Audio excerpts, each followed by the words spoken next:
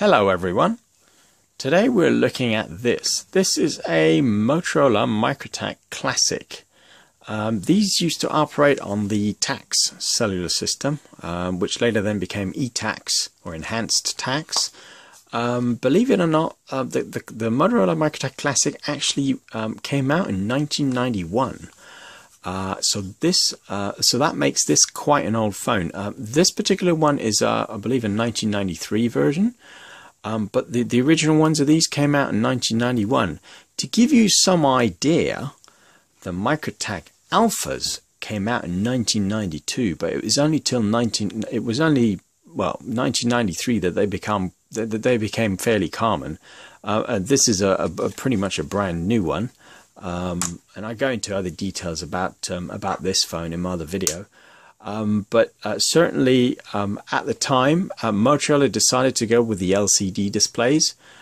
I have no idea why, but they kept switching from one to the other. They did the LCD display. Before that, they did the dot matrix LED display, which is what this has. And in 1992, they went back to the dot matrix LED display, which is what an Alpha has, which is what this is. This particular phone was only available in black, and I think Motorola played it safe when they launched this, because they didn't really go with all the other grey, the shades of grey, and you know, you had the really light grey, the sort of medium grey, the charcoal grey, and then the really sort of darker grey like this. So they just thought, right, we'll stick with black.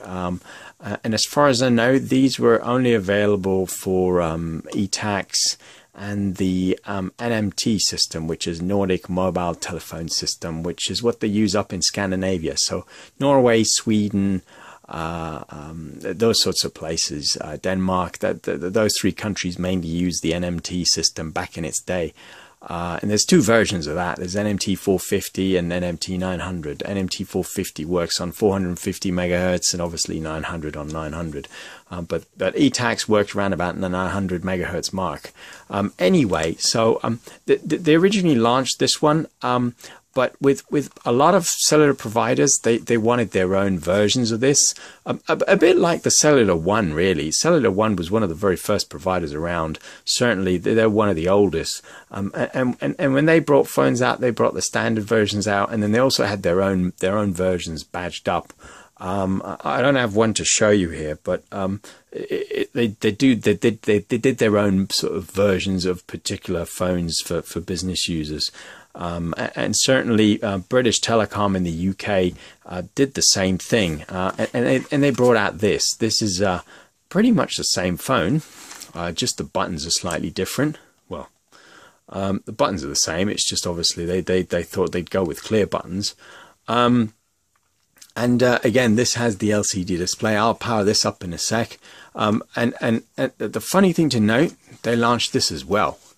Now, I can't work out what the difference between these two British Telecom phones is, but the model numbers are different, and I don't know why. So if anybody does, please tell me, because I've gone through the menu of both of these phones side by side, and they're exactly identical. I think certainly I can't work out what the difference is. Same color, same everything, just the stickers. The stickers are the other way around, and also the model numbers are different. So if anyone knows, drop me a comment or something. But anyway, so I mean, this BT version is pretty much the same as the Classic. This particular one, and I guess BT had their reasons for doing their own version at the time, because if you think about the cost of getting your own version of a handset, it ain't cheap. I guess they decided to go with their own versions because this Microtac Classic looks very similar to the old style DPC 500, not the 550s, which are real common, which are these ones here. This is just a run-of-the-mill DPC 550. No volume buttons on the side. Pretty basic phone. No name and menu button, just a function button. And these are real common. I mean, this is as basic as a Microtac gets. But BT didn't want their phones to look like DPC 500, not the 550, which is that one. This is a DPC 500. These are real old school. These are basically, this is a 9800X, but with an LCD display. These are about as rare as you can get. To give you some sort of idea, this is a 9800X, and this is the very first Motorola Microtac they ever brought out. I actually have a few of these, and these are real rare.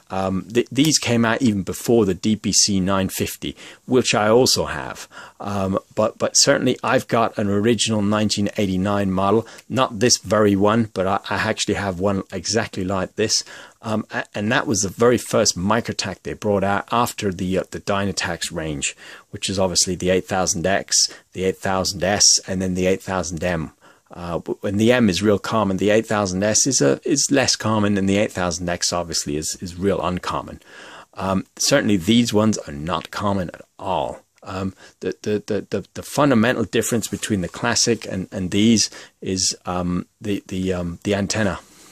The antenna's that much bigger, and the shape of the top here is completely different. I call these UFO antennas, and these are something else anyway. These also had the pull-out antenna, but I'll do another video about these because there's a lot to talk about. These are real old school. And if you are collecting cell phones and you ain't got one of these, then you're on rollerblades, dude. Because seriously, these are what collectors are picking up these days. To give you some sort of idea, these are from 1989 going up to 1991 maybe. So these are, you know, over 20 years old now, 22 years old, nearly 25 years old. So almost 25 years old if you get 1989 model. So these are what to look out for. But I'll do another video about these. So, but my point was really that the Classic looked very similar to a 9800X, which is what this is. And this one is for the Italian SIP market. This is the same phone. This is just for the Austrian market. I think this is an Austrian one.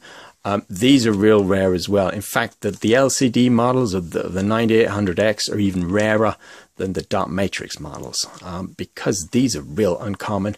These were only available in particular markets like Scandinavia or Germany or Austria. This is a CNET 450 version. This particular one is the SIP, the Italian version, and this runs on RTMS 450 as well as TACS. So these are real rare, but I guess BT didn't want their phones to be confused with the much older versions of Microtacs, and maybe that's why they went with the teal green. And this is the same shade of green as the micro digitals, which are these here. Very similar shade of sort of light green or dark green or whatever you want to call it. I call it teal. So anyway, going back to the Classic though, it was a steady art at the time because you got the up arrow and the menu. And this did do alphanumeric. It did it very well because of the way the display works. So let me try and exit that.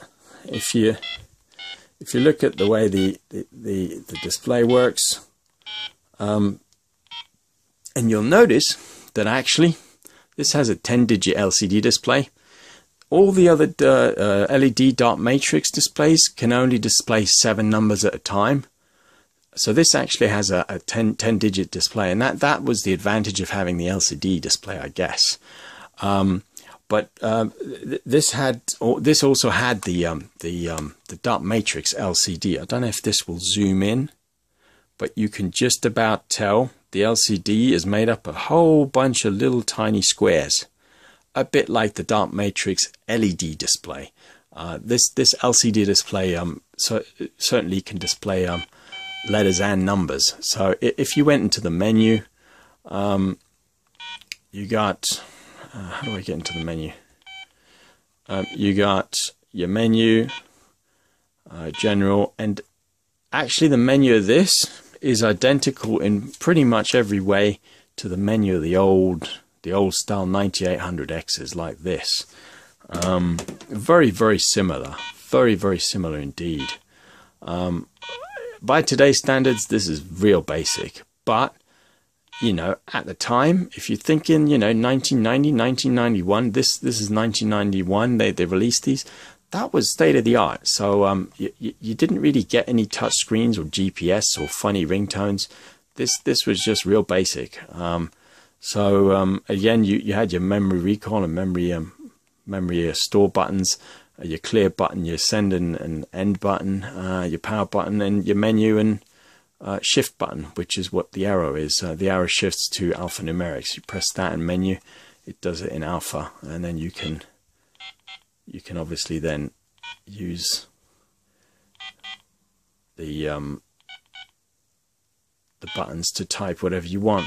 Don't know what I'm typing there, but you get the idea, really.